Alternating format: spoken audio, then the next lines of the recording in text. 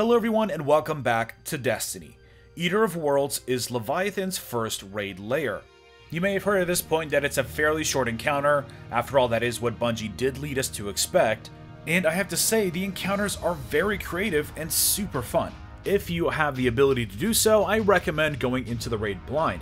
It was really fun to discover how to defeat this raid on our own over the course of a few hours. So if you want to preserve that experience, you might want to stop watching. This video is a comprehensive guide on the entirety of Eater of Worlds.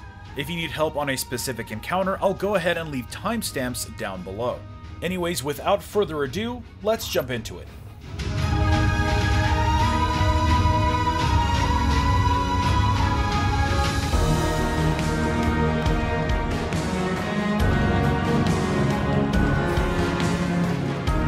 Alright, so the first section is a jumping puzzle. You essentially have to jump on these platforms to get the one in front of it to spawn. The trick is, you can only have one person on each of the platforms at a time. If more than one person gets on a platform, they will all collapse. So essentially, you're going to need to go in an order. So establish an order between 1 and 6, and make sure only one person is on a platform at a time. Then simply move forward, keeping track of the person that you're behind. Just basically follow the leader. Don't try to do anything fancy, and try not to panic. If your platform turns red, you have more time on it than you might think. There's 4 of these sections, and they get less and less linear as you go, so just coordinate with your team and make sure you move as quick as possible. The good news is you only need 3 to 4 people to complete each section, and then you essentially create a checkpoint where all of the previous platforms will spawn automatically. When you get to the other side of the room, there's going to be a few waves of Cabal that you'll have to defeat in order to progress. The battle ends with 6 Colossus dropping in for you to finish off. Upon completion, you will be rewarded with the first chest. This is very much like the Castellum chest in that it gives you the powerful engram, your shaders, and tokens. When you're finished, you're good to drop down the hatch. The next area includes pistons that create a shockwave.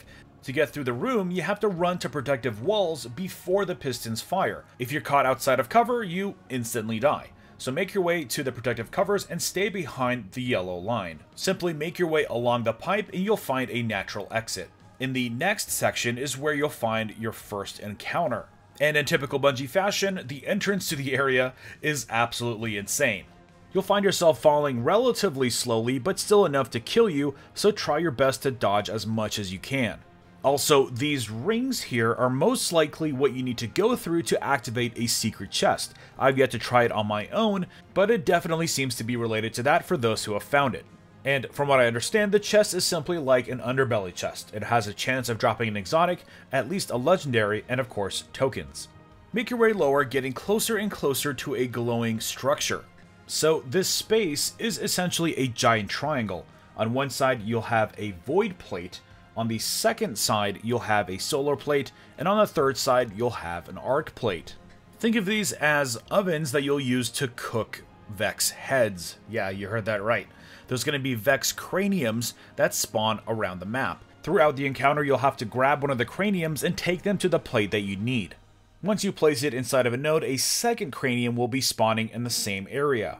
There are 6 total craniums that can exist at any one time. Once a cranium is energized or cooked, you can then use it to shoot 40 rounds of a laser beam. Once you shoot all of the lasers, the cranium will despawn, spawning a brand new fresh cranium for you to energize. The number 1 tip I'm going to give you right off the bat is that don't leave any cranium ammo in the cranium. Go ahead and expend any extra that you have. I would recommend using it to help take out those minotaurs. This will make a little bit more sense in a moment as we dive into the objective of the first encounter. We essentially have a giant husk that we have to destroy to reveal the boss inside. This is going to be the first phase. This is how I recommend starting it. As soon as you grab the first cranium, the encounter begins. You will have ads spawning all over the map close to the plates. Essentially, you're going to need to split off in teams of 2. 2 on solar, 2 on arc, and 2 on void. I recommend having one person in each team just focus on ads and having the second person be the runner. I highly recommend the 3 ad people not talk at all, so that the 3 runners can communicate clearly and see which craniums we need energized. So to remove a shield, 3 mines will spawn on each of the 6 sides. You have 2 sets that are facing solar, 2 sets that are facing arc, and 2 that are facing void. The mines appear as elemental crystals sticking out of the husk. When the set of 3 mines appear on your side, the runner for that side should call out what is needed, and then the other runners will cook accordingly. So in this example, we have 2 solar mines and 1 void, so I would call out 2 solar, 1 void on the solar side. Then the runners will cook the right craniums. The void runner will go ahead and cook the void cranium, but then the arc runner will go ahead and grab a cranium and bring it over to the solar side, so we have 2 craniums. The mines will detonate, wiping the team if you wait too long, so as soon as you can, go ahead and take out the mines. Keep in mind that there is only enough ammo in each of the craniums to take out 1 single mine, so if you have multiple of the same element, you'll need to be cooking multiple craniums. Once you take out all 3 of the mines on one side of the husk, that section of the husk will disappear. Once you've taken out all 6 sections, that's it. The first part of the encounter is over. Go ahead and make your way over to the void plate to pick up your loot. I was awarded the new chest piece and 3 tokens. Now we have the raid's final encounter, your battle with Argos. For this battle, you're going to have to deactivate his shield in order to do damage to him. You're going to have 4 opportunities to deliver damage. And for the most part, you're going to be using the exact same mechanics as you did the first time around, except this time, everyone's a runner. You're going to need to coordinate with the rest of your team and see exactly where the craniums are needed.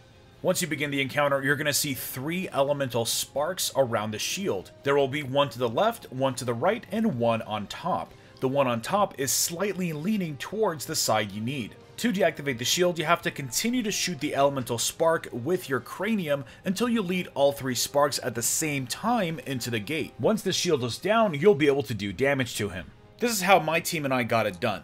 At first, you need to coordinate which of the craniums you're going to need corresponding to the sparks around the shield. Then you're going to want to call out to your team which side it's facing. Again, it's going to be facing the side which has the gate right in the middle. Again, you'll have a left side, a right side, and a top side spark, with the top side spark slightly leaning towards the side he's going to be facing. So we immediately began to cook the required craniums. In this case, we have 2 arc and 1 void. While those are cooking, the other 3 people need to grab all of the other craniums and take them to the side where he's going to be facing. In this case, it happened to be solar, so you're going to want to plant all of the solar craniums on this side, not because you'll need them for a mechanic, but because it's an excellent source of DPS. We realize that not only do they do a ton of damage, but it's almost required to be able to do enough damage to him. As soon as his shield disappears, unload. Now he's going to be throwing a couple things at you. He has these sort of harpy missiles, and then as you can see in front of me, he throws a pyramid at you that will entrap you and begin to float you away. You're completely disabled while inside the pyramid, but your teammates can shoot it off. Once he restores his shield, that damage rotation is complete.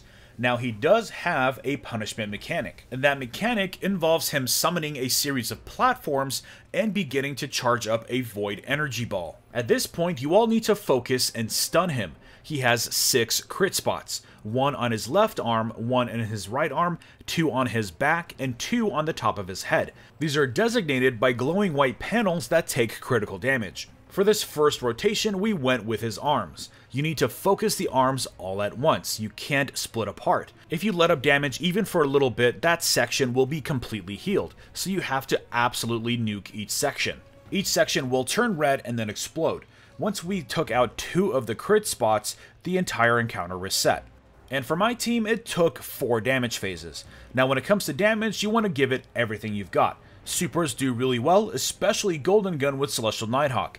Also, as I mentioned, the craniums left behind are an excellent source of DPS, so definitely don't forget about those. Also, you can shoot the pyramids on his way over to you, but as you can see here, it is very easy to get trapped in them, and the only way to get out of it is to have your teammates shoot it off. Now, between the point when his shield closes up and the platforms appear, there seems to be enough time to get in a second damage rotation. The sparks reappear and the craniums respawn. In my first playthrough, we didn't have enough time to cook new craniums because the craniums despawn as soon as the platforms appear. I'll have to explore this a little bit more, but definitely leave it in the comments below if you were able to get a second damage phase in a single rotation. But anyways, for the second punishment mechanic, we went to his back and concentrated on the left side and then the right. Once he is stunned again, the third rotation begins. Again, as a tip, I recommend having a countdown to when he starts shooting, and be sure to use any spare craniums you have, and place them all as spares on the plate for extra DPS. After the third damage phase, you're gonna want to climb up pretty high up. I actually recommend getting to the top level if you can manage it, and that's mainly because the final 2 crit spots are on the top of his head. Once you get to the top, you're going to want to rotate towards the front of him so you can get a better shot. This will also allow you to move over to the right side crit spot a little bit quicker. Now again, since there are only 3 sets of crit spots, you are only afforded 4 damage phases. If you don't get him after 4, you won't be able to stun him the final time he charges up, which means he will wipe your team. This also happens to coincide with his rage timer, so if you don't get him in 4 rotations, you're pretty much going to be dead either way. Again, if you've been doing 25% or more damage per rotation, you should be okay. We did almost exactly 25 per rotation. It was very close. As you can see, we even triggered the enrage timer. But luckily, he doesn't have a 5% final stand type situation, so once you take out his health, the encounter is over. You are immediately rewarded with tokens and the Emperor's Envy emblem. You are then yet again teleported over to the Callous Robot Room where you can claim your final chest. It appears that each of the chests will guarantee you a loot drop. It seems like you will get an armor piece from the first chest and a weapon in the second. The weapon I happen to get is the Zenith of Your Kind shotgun. It is an awesome shotgun because it's just like the Hawthorne's Field Fort shotgun, which features full auto, and this weapon also happens to have auto-loading holster, which is definitely going to come super handy in future runs of this encounter. I have to say, overall, I'm pretty happy with the way this raid layer turned out. It is a little bit shorter than I would have preferred. I would have loved to have maybe like a mini-boss before Argon, but I have to say I can't complain. If future raid layers are like this, then this can be something that you can run alongside Leviathan in a single sitting. Anyways, I hope you find this guide useful. I'm not really sure how it could have made it any shorter. It's very complex, but luckily it's very easy to do once you get the hang of it. Also, if you have any best practices or tips, go ahead and leave them in the comments below. Drop a like if you enjoyed this video, and subscribe for more Destiny content. And I will see you all next time.